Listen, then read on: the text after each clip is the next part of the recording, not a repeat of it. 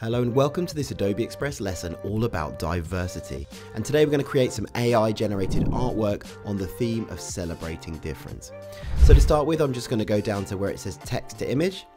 And we can see in the top left it has a little box. This is where we're going to write our text prompt. So this is going to be a sentence or a few sentences, and then the AI is going to take our sentence and turn that into a picture. So we can go to a content type here. I'm going to start with none. You could go for some styles here. You might go for a particular art movement or a particular artistic technique or effects or materials. I like layered paper. I'm just going to go for that, and I can always edit it a little bit later. So I'm going to start off by writing a prompt in here, and I'm going to see what the AI manages to come up with. I'm going for a diverse people of different races and cultural heritage, comma, yin yang, comma, unity. So the reason for this is I want a picture of a diverse group of people. I'm using the yin yang symbol as a kind of artistic idea. So the yin yang symbol, you've probably seen it before. It's a black and white semicircles together, and it represents unity. So I've also included the word unity. For content type, I'm going to put none. I'm going to use layered paper. I'm going to press generate, and I'm going to see what the AI manages to come up with.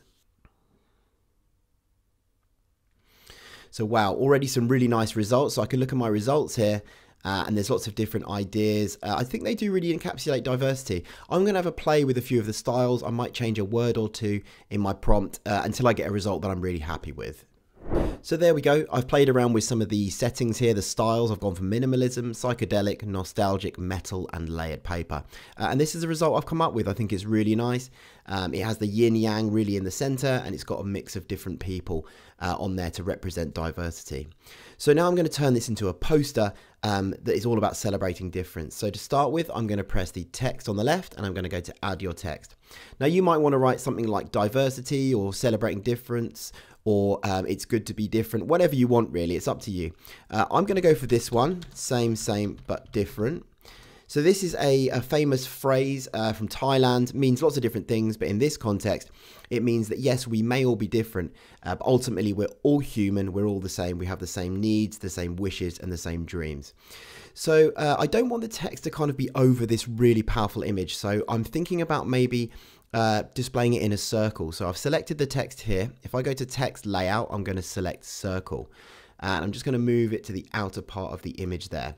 Now I'm just going to select on this lovely AI image. I'm going to grab one of these circles, these handles in the corner, and just shrink it down a bit. I want it to fit in the middle of the text there. What I'm also going to do is actually crop this image. So if I select the image and I go to crop, I can select a circle shape, and it will crop it in a perfect circle for me. So I can just resize it and just make sure I'm happy with it. Those pink lines just show me that it's exactly in the center. There we go. So I think that's looking pretty good. I'm going to select the text. I can play around with some fonts now, see if there's something I might quite like. I think Barber Complete, that's quite nice. So already we've got our image and we've got our text around the outside. So I think this image could do with a background image. So you could just use a color or a gradient, whatever you want really. But I'm going to go to elements on the left-hand side. I'm going to go to backgrounds. I'm actually going to search for diversity and see what comes up. Lots of interesting images we could choose from here. This looks quite interesting. Play around with them until you find one that you think looks quite good as your background. That looks really, really nice. But I quite like this one with these hands all holding each other. I think that's a really nice, strong image to do with unity and diversity. So I think we're looking pretty good. There's just a few things we need to play with. At the moment, the text is quite hard to read. The colors don't all fit together, but that's all things that we can fix. So I'm just going to select the background here. I'm going to go to effects and I'm going to play around with some of these different presets here and see what comes up. See if I can get something that looks quite good. Now that looks quite nice, I think. I think the colors there kind of fit in with our image a bit better.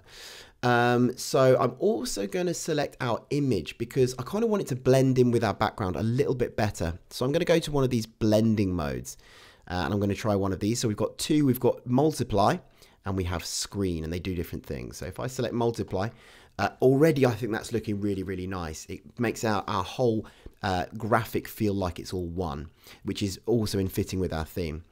So what I might do now is with our text is just play around with the text. So I've selected the text. I'm actually, for the fill, I'm actually going to have a transparent fill. You'll see why in a moment. So I'm going to select, instead of one of the colors or the custom colors, I'm going to select the one with this red line across it. So that's see-through. Now, obviously, we need to add an outline. Otherwise, we're not going to see any text. So I'm going to go to add outline. I'm just going to have a black one for now. So I think that's looking really, really nice, really 3D, really punchy and vibrant. So I'm going to select the text now. I'm going to see what else I might do with it. So for example, I might add a shape behind it. So the default shape is this one, which I actually think works really, really nicely. It's just the color's not perfect. So what I'm going to do is I'm going to go to where it says shape fill. And instead of getting a custom color, I'm going to use the eyedropper tool and I'm going to select a color that's already on my palette. So for example, maybe that one, or maybe I'll go for the orangey color on the palette. That looks quite nice. You know what, maybe I will actually fill in this text. I think I look like that purpley color from the palette. So again, I'm going to get my eyedropper tool and I'm going to go for that purple. Now that's looking really nice. The purple on the orange, I think is really making that stand out. So I think that's looking really good. I might just go to the shape again, maybe just reduce the shape opacity slightly. I think that looks a bit neater. So there we go. I think that's looking really good. We've got our title, we've got our background image, and we've got an AI generated piece of artwork all about diversity and celebrating difference. So when you're done, you can give your work a title up here. We can press download. We could download a PNG. Just press download. It will download it to your computer. Or we could press share. We could share it straight to Google Classroom, Microsoft Teams, or we could press publish to web and generate a link and share it with whoever you like. So there you go, there's our AI generated artwork all about diversity and celebrating difference. And now it's your turn to have a go at your own piece of artwork.